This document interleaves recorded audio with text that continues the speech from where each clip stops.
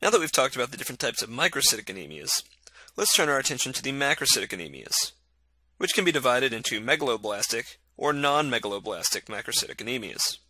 In megaloblastic macrocytic anemias, the main problem is with DNA synthesis.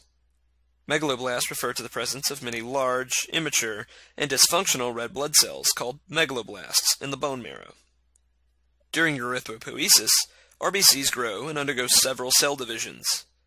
If synchronized correctly, the cells will divide at about the same rate as cell growth, resulting in twice the number of cells that are slightly smaller or the same size as the original cell. If DNA synthesis is not keeping up with cell growth, then cells will grow more between each cell division. When these blood cells make it to circulation, they will be fewer in number, larger in size, and less mature. The two major causes of macrocytic anemia are vitamin B12 and folate deficiency. These are both megaloblastic, and they both have the same characteristic and often tested feature of hypersegmented neutrophils, as shown in this blood smear. These nutritional deficiencies both alter the synthesis of nucleic acid, as we reviewed in our biochemistry chapter, and have very similar presentations: macrocytic anemia, glossitis, hypersegmented neutrophils, and increased homocysteine. Importantly, however, vitamin B12 deficiency will have additional neurologic symptoms secondary to methylmalonic acid buildup. Symptoms such as paresthesias, dementia, impaired proprioception, spasticity, and ataxia may be noted. Vitamin B12 deficiency can be caused by malnutrition. Think of a pure vegan with no animal products in his or her diet, malabsorption, as in Crohn's disease, pernicious anemia, or infection by the fish tapeworm, Diphyllobothrium latium. Remember our friend D. latum from microbiology? It is important that your body stores of vitamin B12 will last longer than folate. So while folate deficiency can occur pretty quickly, say within a few months of adopting a poor diet, vitamin B12 deficiency will take a year or more to develop. Folate deficiency can be caused by a decreased intake, as seen in malnutrition and alcoholism, malabsorption, impaired metabolism caused by drugs such as methotrexate or trimethoprim, as well as increased demand, like in pregnancy. You might recall our discussion of orotic aciduria from biochemistry. It results from a genetic mutation in an enzyme from the synthetic pathway of uridine.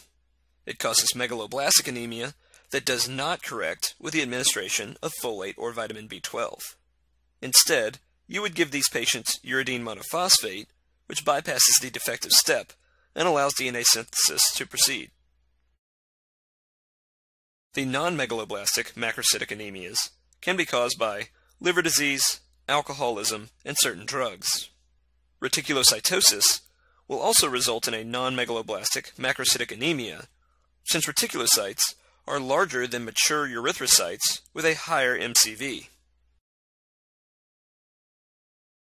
Now we'll discuss the normal-sized anemias. The normocytic normochromic anemias may be classified as either hemolytic or non-hemolytic. Hemolytic anemias can be further classified into extrinsic, if the cause of the hemolysis is due to something outside the RBC, or intrinsic, if the cause of the hemolysis is a problem with the RBC itself. The hemolytic anemias can also be classified as either intravascular or extravascular, depending on the location of the hemolysis. Intravascular hemolysis occurs when RBCs are destroyed in the bloodstream, in conditions like paroxysmal nocturnal hemoglobinuria, autoimmune hemolysis, or mechanical destruction, as seen with aortic stenosis or prosthetic valves. The body works really hard to preserve hemoglobin, so after RBCs are hemolyzed, a protein called haptoglobin binds free hemoglobin and recycles it in the spleen. So would high or low haptoglobin be an indicator for intravascular hemolysis? Low haptoglobin would be an indicator for intravascular hemolysis, because the haptoglobin has bound the free hemoglobin, and the entire complex has been taken out of circulation to be recycled in the spleen. These patients will also have high levels of lactate dehydrogenase, or LDH. This is because LDH is at very high concentrations inside the RBCs, and with all the intravascular hemolysis, LDH levels rise in the serum. Extravascular hemolysis occurs in the reticuloendothelial system, mainly in the spleen. In conditions where the RBC surface looks funny to splenic macrophages, macrophages will take up or extravascularly hemolyze those RBCs. Conditions such as spherocytosis, sickle cell, and G6PD deficiency will basically cause these cells to be stiff or abnormally shaped and lacking in that important biconcave disc shape, so they can't quite squeeze through the cords of the spleen and they get taken up by the macrophages. These patients will also have an elevated LDH, and in addition, they may get an unconjugated hyperbilirubinemia that leads to jaundice. Our question here is, will extravascular hemolytic diseases show a decreased haptoglobin in the serum? And the answer is no. Haptoglobin will remain normal. This is because macrophages that phagocytize the RBCs inside the spleen will not release this hemoglobin as free hemoglobin. And so, the haptoglobin will not bind to free hemoglobin that is not present, and haptoglobin levels will remain normal. Let's talk about the non-hemolytic anemias before we go into more depth about the specific intra- and extravascular hemolytic anemias. There are three main types we'll talk about.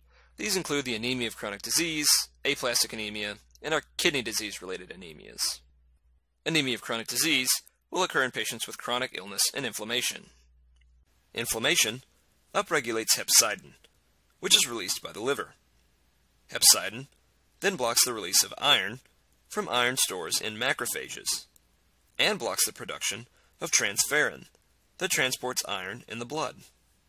Transferrin is also known as total iron binding capacity. In the presence of hepcidin, the serum will show low levels of iron and low levels of transferrin.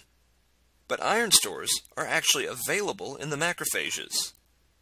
They simply can't be mobilized because of the presence of hepcidin. Since iron stores are high, ferritin levels are high, because ferritin is the protein that stores iron, and it is how we track the amount of stored iron.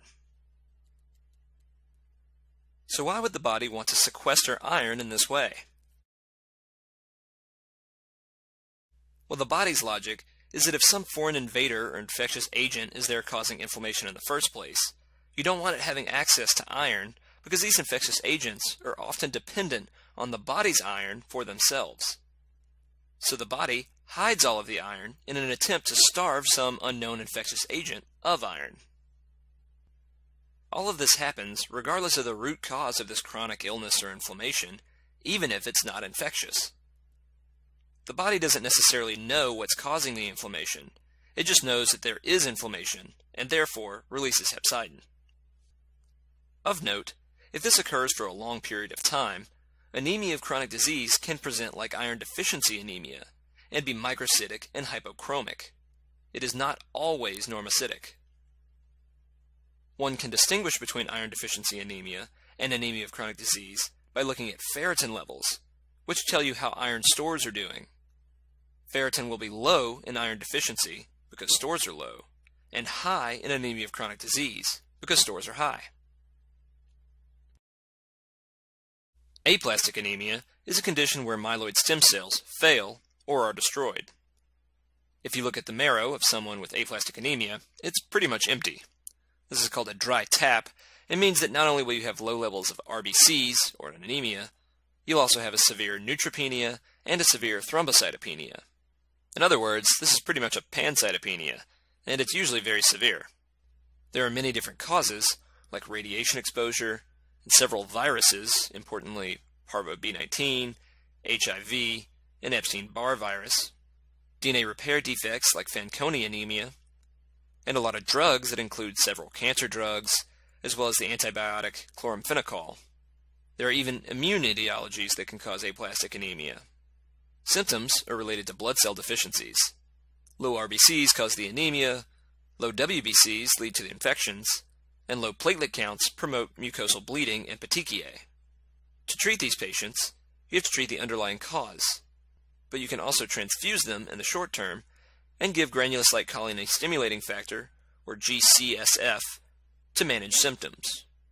The last non-hemolytic normochromic anemia is the chronic kidney disease. You may have gone into this in the renal chapter, But can you think of a reason why kidney disease would give you an anemia? The simplest answer is erythropoietin.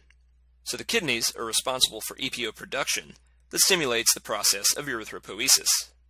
Low EPO leads to decreased hormonal signaling for hematopoietic processes, and ultimately this causes a normocytic anemia. For patients with kidney disease who have this form of anemia, you'll need to treat with erythropoietin injections, which can almost entirely reverse this anemia.